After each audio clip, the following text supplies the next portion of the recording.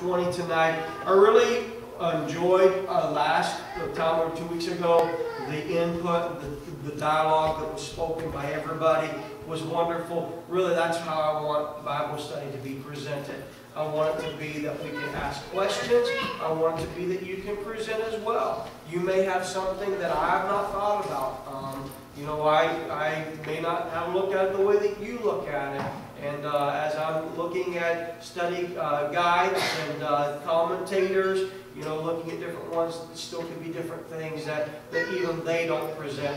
So I want Bible study. I want you to walk away feeling refreshed and learned and knowing that the Spirit of God has touched you. And there's something that you can take home with you that will be a blessing for you. We should be finding that in the Word of God. Amen. We need that. I don't want us running on empty or yesterday's blessings, but I want us to find something fresh and new. So, John chapter number 20 tonight.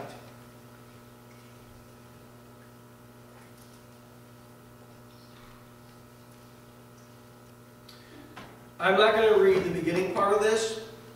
I'm just going to share a few things that I haven't looked at so much in the fact of Mary Magdalene.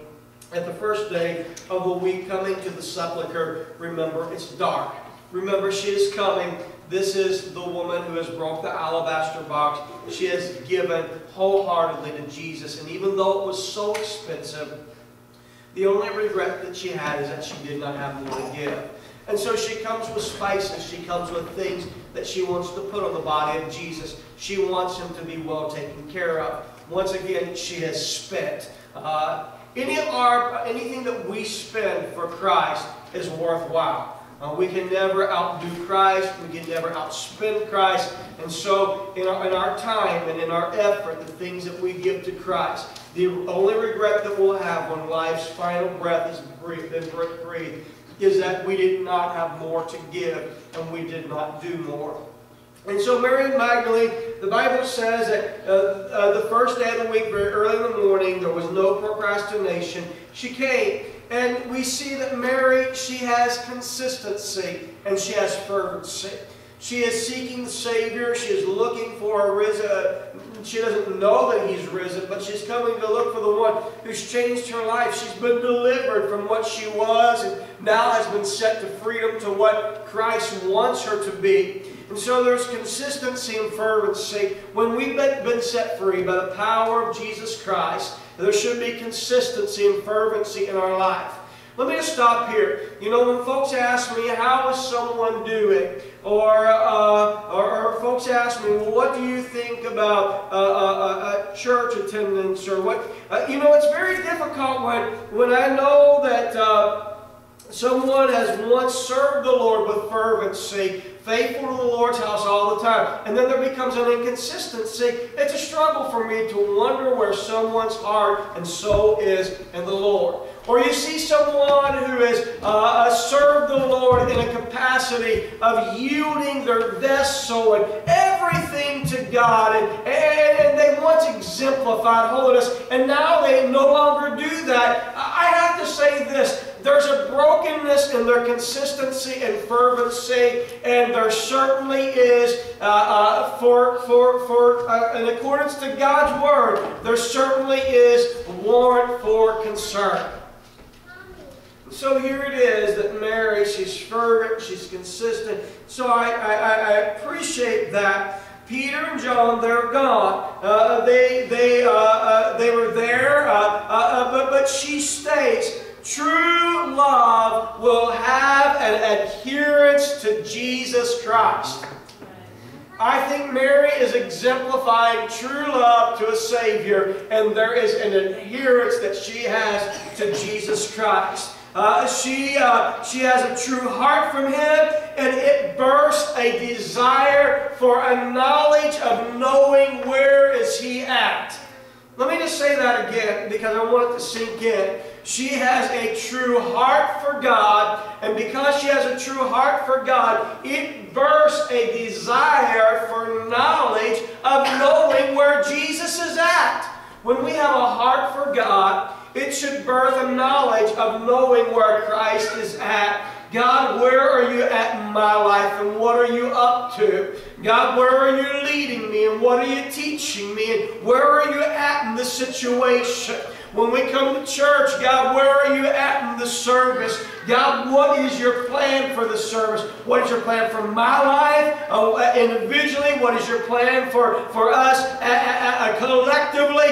God, where are you? Because when we have a heart and a love for Christ, it will birth a desire for a greater knowledge of Him. Oh, I want to know Him. Oh, I want to know Him.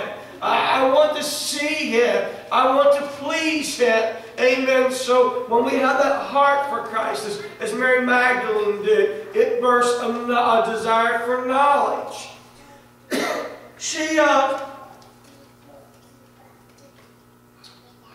Let me see if I can read my handwriting here. She loves Him. She cares. She's there. She wants to find Him. And even though she is crying and she is weeping because she wants to find Him. She's lost Him. Where is He at? Where is Jesus at? I know that He was placed in the tomb. I saw Him come down from the cross. I watched Him as they took His broken body down. I watched Him as they laid Him in the borrowed tomb. I watched as they rolled the stone. I watched as they put the seal round about it. But where is He at? She weeps bitterly till she can find Him. Let me ask you in your life, and challenge in my life, if we lose Christ in the middle of life, if we lose Him in the middle of where we are, how do we respond? I think Mary Magdalene exemplifies how we should respond. We should weep bitterly until we find Him. Amen. If the things of God are no longer fervent and no longer primary in our life, if we don't know where He is in the middle of life, in the middle of our relationship with Him, in the middle of serving Him, if we've got our eyes off of Him, and it easily happens. Hey, the devil will distract you. The devil will try to get you off track. Life is busy. We are occupying till He comes. And sometimes in occupying, we get our eyes off of Jesus. We lose Him. The desire to please Him more than anything. The desire to love Him. The desire to be holy. So what do we do when we've lost Christ? Mary's example is this. That we should weep bitterly till we find Him. A better repentance with tears. God, I'm sorry. I must find you. And she looks.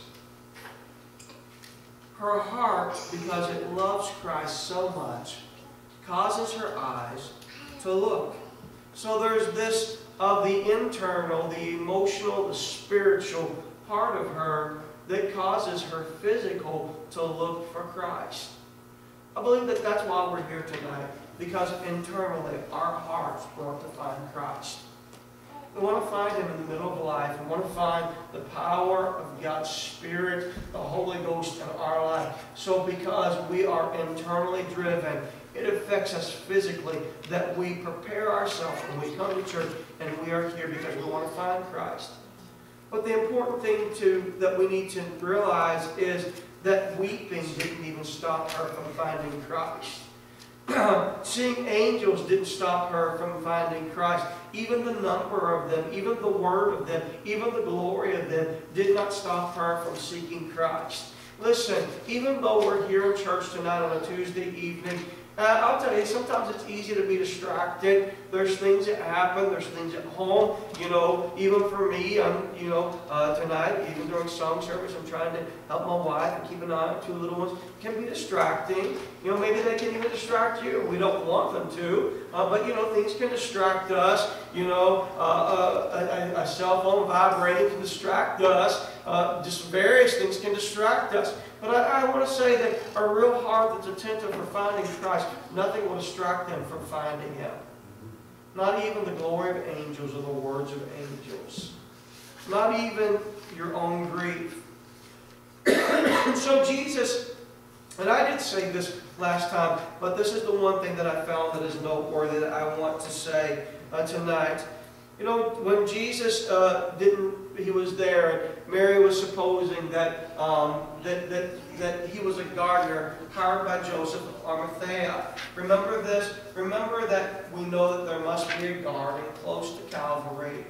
John is the only one that presents that there is a garden here. Imagine what it's like. Even our cemeteries are much like that. We may take artificial flowers, but if you look at some older cemeteries, they're very arrayed by bushes and flowers. I mean, it's a beautiful, restful place for the person that we love and for us as we comfort ourselves. So here it is, the beautiful place.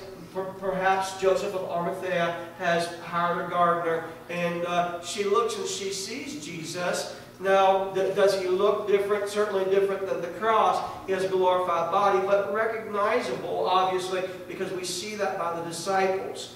But she is so not understanding that he is resurrected that she's looking for him. And so Jesus, he speaks to her and he asks her, he says, "Woman, why do you weep? Why weepest thou?" And so he continues to say, "Whom do you seek?" Because she supposed him to be the gardener. And she said, "Please just tell me where you put him. I want his body to have a proper burial, a proper place. I don't want him to be on a trash heap somewhere. I don't want it to be disposed of improperly.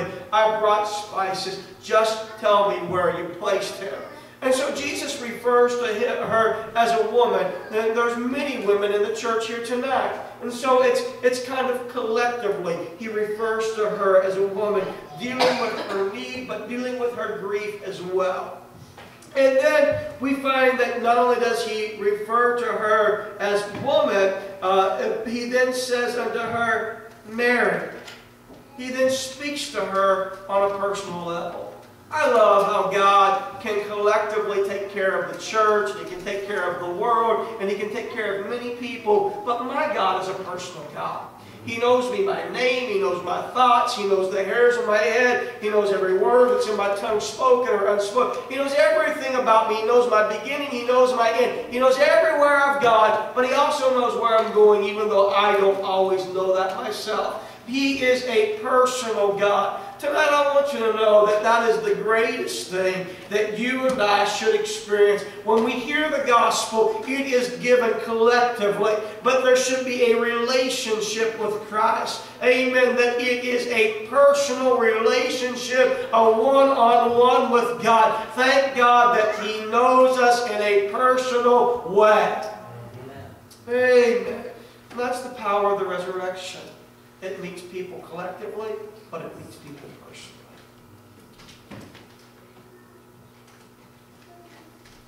So, we had some conversation after service 2 weeks ago.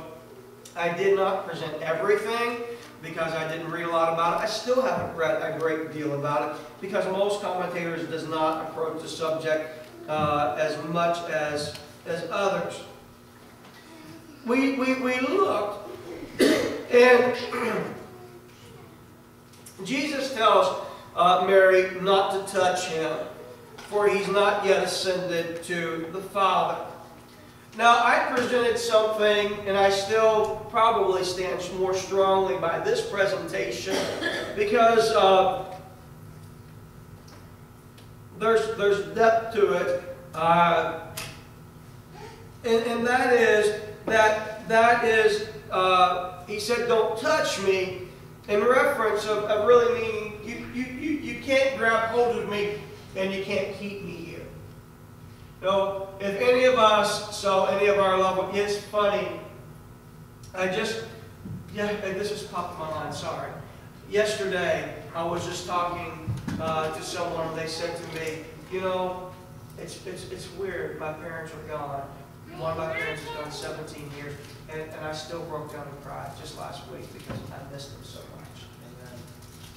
And then someone else today in conversation said, you know, I really miss my parents. They've been gone for years. This person is up in their 70s. They said, they've been gone for years, but I really just miss my parents. You only get one set, and when they're gone, that's all you have. And so I'm hearing this. And so, if we could grab hold of someone and say, no, I want to keep you here. If it's our parent, if it's our loved one, whatever it is. If you saw them after you physically saw a layout of them and knew that they were gone, that they were deceased, if you could see them, wouldn't you want to grab on to them? Sometimes our mind's an amazing thing. Even we could dream, and maybe we see someone in our dream and it seems so vivid and real, and you wake up and realize it's just a dream. But boy, if you could grab hold of that dream and bring it to reality, it would be wonderful. And so basically, I said all that to say this, that Mary, she wanted to hold on to Jesus. Man, this is a woman who was possessed by devils, and Christ delivered her. This is a woman who avidly loved the Savior and believed the message of the gospel that He presented. It gave her hope, it gave her peace, it gave her life. She loved Jesus. This was her master. She wanted to hold on to Him. Also, she was going to go and she was going to tell the disciples that He was resurrected. Now remember what happened on that triumphant entry into Jerusalem? They misunderstood Jesus. They thought that He was coming to build this political government, and they wanted Him to overtake and give us a government and a kingdom which there would be no end. It would be a kingdom of peace and righteousness. Their disciples would want that too. We want to hold on to you. Build your kingdom. Stay. Do it now. But Jesus was saying, do not touch me. And so many folks feel it was in the context of what I just presented. Now, however, there is some thoughts, and some feel and believe that, he'll appear in the evening, and then before He appears unto Thomas, it's 8 days. So some feel that there was an ascension to the Father in which He presented Himself, and then He was able to be touched. So, once again, I don't think, for me, I think, well, that's a possibility. All that's possible.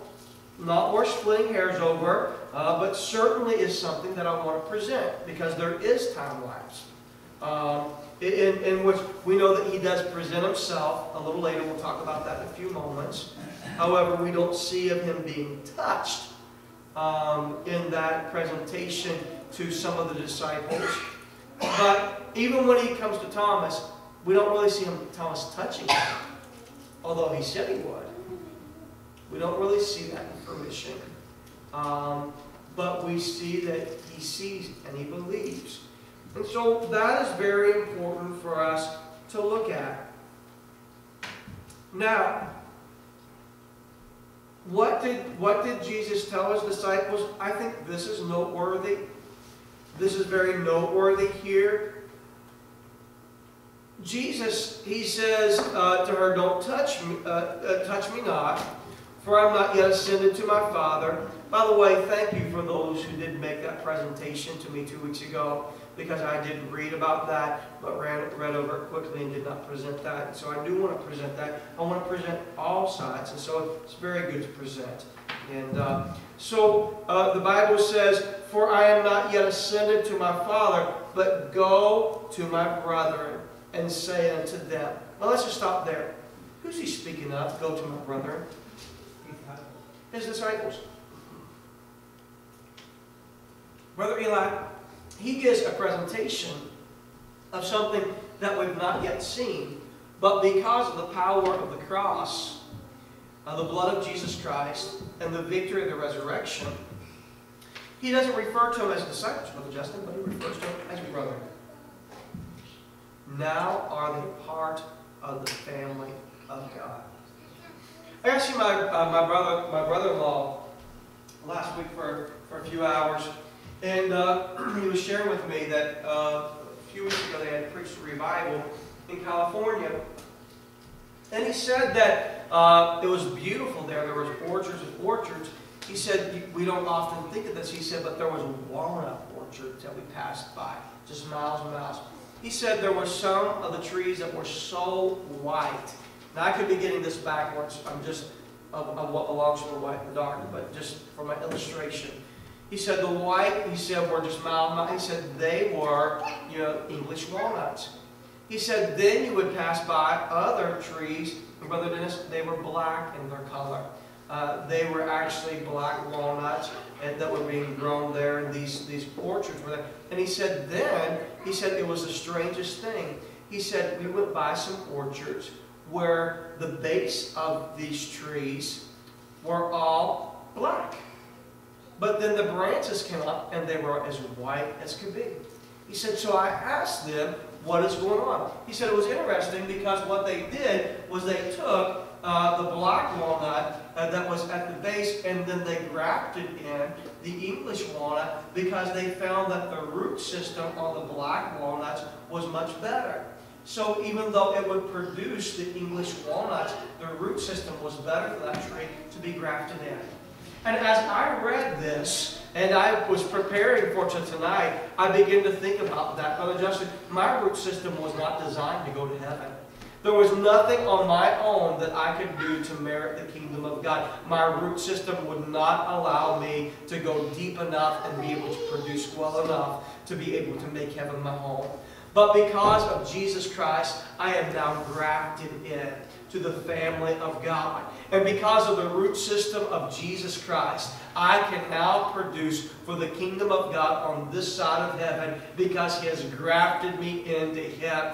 Yes, I am His disciple, but I am His brother because I am part of the family of God that's been grafted in through the blood of Jesus Christ. Isn't that wonderful? Amen. That is wonderful tonight.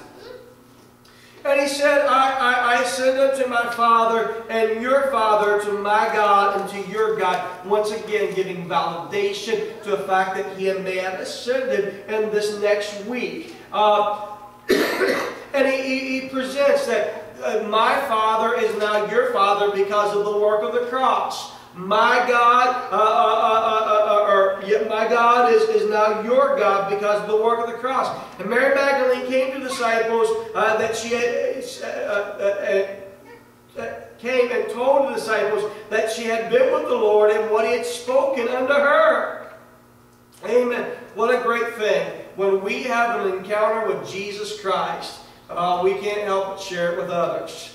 Brother Doug, I don't think that Jesus had to worry if Mary was going to pass this on to the brother and the disciples, because Brother Eli, she had an encounter with Jesus Christ, and it changed her. Amen. It's changed her before, but this resurrected encounter really changed her, and so she can't keep it to herself. The Bible says that that same day at evening, being the first day of the week, when the doors were shut, the disciples were assembled for fear of the Jews. Why do they have fear? What's the reason for fear?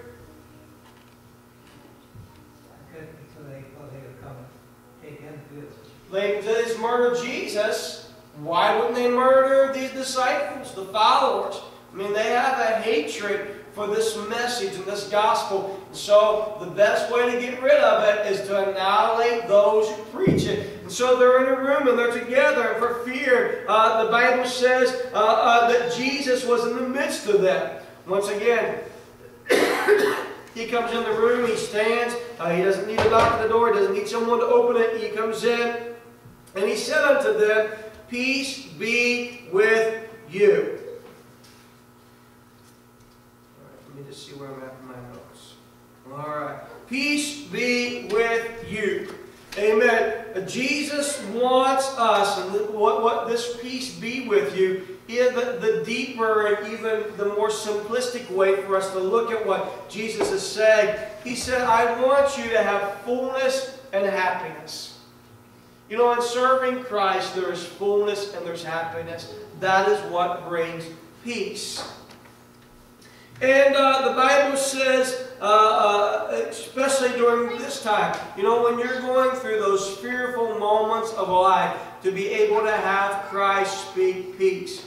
Whatever it is, we all have those moments where there can be, the Word of God tells us to be anxious for nothing, but in our flesh, when we feel that, to be able to feel the Spirit of God, to bring that to pass, that we don't have to be anxious for nothing. diagnosis or what the outcomes may be, whatever it is, there's a vast things. I don't even want to start going down the rabbit trail on things. And when he had said so, he showed them his hands and his side. Listen, why do you think that he would have shown them his hands and his side? So he has this glorified body. I've kind of given you the answer there. He has this glorified body, and he shows them the scars that he has there. Why do you think that he would need to do that? He is Christ. It's not a spirit. It's not a spirit. But it is a resurrected, glorified body that he has. And so it proves that he is Christ. He is resurrected. Anyone can say what they want about someone being resurrected. But the validation comes as he presents himself to the disciples. We know he presented himself to the disciples on various occasions. We'll talk about some more of them maybe tonight. We know he presents himself to over 500. So there's validation given that he has a body. It is a recognizable body that is Christ. There is validation to that because he proves the power of the resurrection. And I think that the thing that we need to understand, that he just spoke to them, that they peace be unto you, but he also presents himself to them in his body. He presents showing that he is a resurrected Savior and that he is alive. Now let me bring that home to tonight. He tells Thomas, he said, "Blessed are you because you have seen but you believe, but more blessed are they which believe and have not seen." We believe in the validation of him being alive because we have it in the written Word of God. Why would we denounce the Word of God? We know that it is the living Word. It changes our life. It speaks to us. And so if there's anything that we ever need the peace of God because we are feeling fearful, I want you to put this in the back of your mind. I want you, if you're ever in a place that you're feeling fear and anxiety, and you need the peace of God, how do I get it? I think Christ gave us the remedy here. To understand that we serve a living Savior. And when we understand that we serve a living Savior, it will take away any fear. It will bring us to that place of fullness and happiness in Christ. Praise the Lord. Praise the Lord. Amen. Praise the Lord. Amen. Amen. That no matter what we go through, that Christ is alive. There's no need to fear. We can experience peace because he's alive. Hallelujah. He is alive. He is alive forevermore. Amen. It brings peace. Amen. How will I get through this? Because Christ is alive. Amen. How can I entrust my family members to this? Because Christ is alive. Amen. And that will give us peace for our situation. No matter what is going on, if we can bring to our mind the awareness that we serve a risen Savior. He's in the world today. I know that he is living no matter what men say. Amen. He is alive and alive forevermore. It will bring peace to us.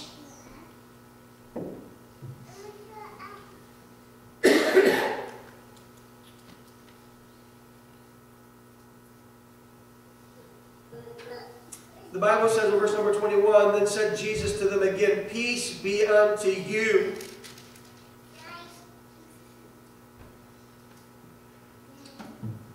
As my Father has sent me, even so send I you." So he said, you can have peace in your anxiety. I know that you're fearful, disciples, right now, but I'm alive. Have peace. And he says to them, peace again, because he's about to commission them to go and share the gospel with others. Sister Tina, as you were saying, about your friend, and I don't know all the details about that, but being able to present the gospel, particularly to someone we love, sometimes can be the most difficult thing. It's easy to present the gospel to someone we don't know. They don't know our deficiencies or our weaknesses. They don't know us. We don't have to really worry about the repercussions of how they will accept us, because we don't have a daily routine that incorporates them in our lives. And so